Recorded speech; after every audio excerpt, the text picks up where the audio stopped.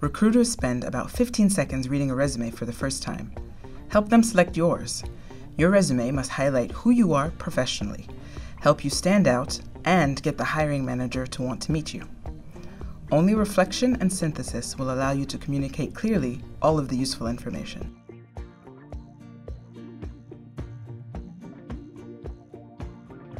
First, indicate your email address. Your ESSEC address is assigned to you for life, and your phone number. Legally, you do not have to add your picture or your resume. However, if you do decide to add one, it must be a high-quality professional photo.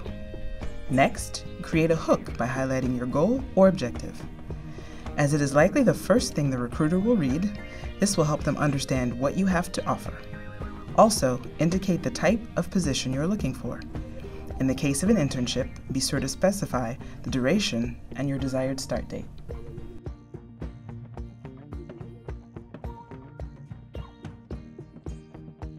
Next, move on to the education section. Indicate the institutions and diplomas you have obtained after high school. You may be able to add some courses in connection with your professional objective.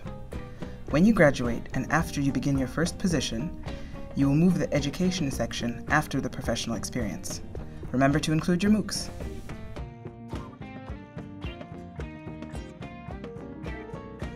Here, you need to present your experiences by particularly highlighting the significant missions, accomplishments, and keywords for the position you are targeting. Hence the importance of having an objective. Be sincere.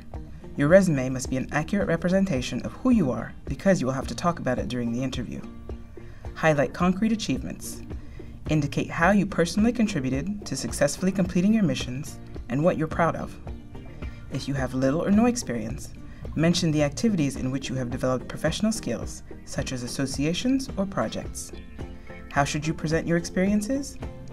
Use specific headings to describe your tasks and assignments, even if it is not the exact title on the contract. Use action nouns. For example, inventory management, network animation, data search and analysis. Also, quantify your achievements. Provide numbers or percentages when possible. English fluent, Italian intermediate, or Chinese beginner. It is necessary to specify your level for each of the languages you speak. Remember to illustrate and enrich them. If you have passed language tests, indicate your score. And of course, all your trips abroad are a plus. Indicate the total number of months you have spent abroad. Add your computer skills as well as other competencies. What software have you mastered? Graphic design? Video editing? Are you certified in first aid? What permits do you have? Do you have experience writing articles? Mentioning such skills, even if they seem unrelated, can bring a different and complementary look to your application.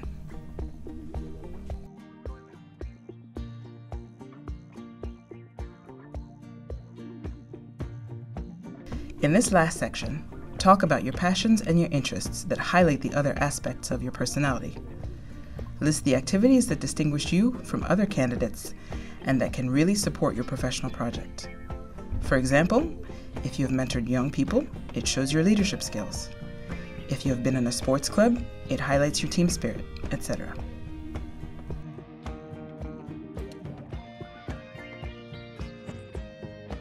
Your resume should fit on one page, starting from the most recent experience and going in reverse chronological order. In general, the dates are placed in the left margin. Facilitate the recruiter's work. Use the same presentation layout for all sections. Create space between your paragraphs. Make sure that the layout, the margins, and the titles are straight. Use only one font. Use the same typography guidelines to create a reading grid. That is to say, the same information should use the same formatting. For example, all institutions should be in bold, diplomas and names of positions in bold italics. Use typography guidelines and colors wisely. Check the spelling and syntax. Ask somebody else to proofread your resume. One or more mistakes can immediately discredit your application. Once your resume is ready, name it. firstname.lastname.cv and send it in PDF format so that it can be read on all types of platforms. Now, it's up to you. You can find more tips on ESSEC's Career Center website.